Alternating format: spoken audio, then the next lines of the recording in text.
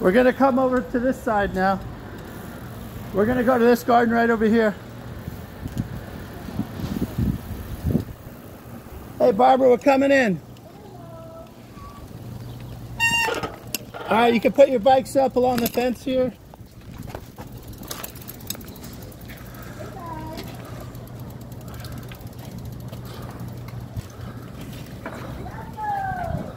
Thank you.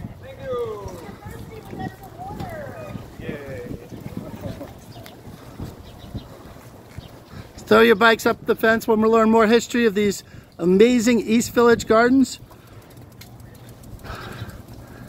There was over 500 people arrested to save these gardens. All you bikers. But guess what? To get biking going in New York City with the critical mass and all that stuff, thousands and thousands and thousands of bicycles were arrested. Probably over 10,000. So you could ride your bike. Okay, we're going in. We got people watching the bikes. Yeah. This is Barbara. Me and Barbara just saved the community center. Yay! Yeah. Yes.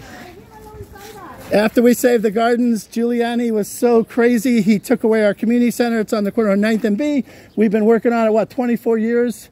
And we just kind of halfway saved it. We still have a little more to go. Saving gardens, saving community centers, making this neighborhood sustainable. Barbara's going to take over. We're going to put a green roof on top of there. Hydroponics and education and grow food to meet community needs, which is something we do in this community. We have a kids farm. We wanted to shift the paradigm of community gardens being viewed as private clubs to be a place that meets community food needs. So we have a little kids farm back there, and they grow food for the homeless hot meals, and for the food pantry, and for the free fridges, and also we have a Kids Cook Your Culture program. So we have different families. We're so diverse in this community. They bring in